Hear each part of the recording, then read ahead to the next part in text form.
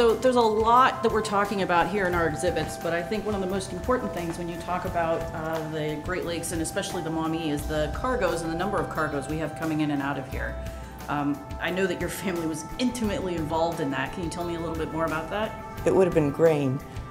My grandpa, Harold Anderson, started the Andersons, and he always knew that once the St. Lawrence Seaway was dredged and they could get big cargo ships here to the Port of Toledo, they could load grain from the Toledo port. So not only is the farmer able to drop his grain off in the Maumee facility, they can bring it down here, load it on the ship, take it out to sea, international trade. Send it around the world.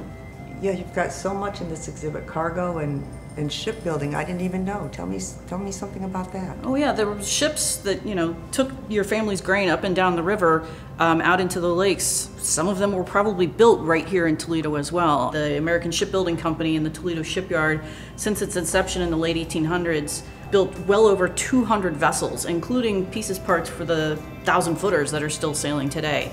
That being said, shipbuilding on the Maumee was active even in the early 1800s when they were just building small sail vessels, small wooden vessels. So the number of vessels that came out of this area is probably 500, 600, maybe even 1,000 that we built in this area. Wow.